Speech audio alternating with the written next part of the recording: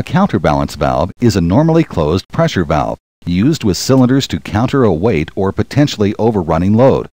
In this circuit, without a counterbalance valve, the load would fall uncontrolled or overrun, and pump flow would not be able to keep up.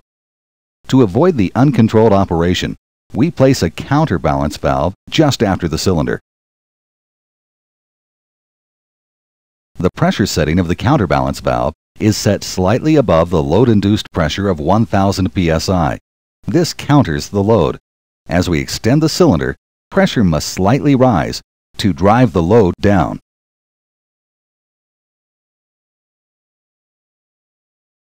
Now that you understand the application of a counterbalance valve, push the extend and retract buttons to watch the function of the valve.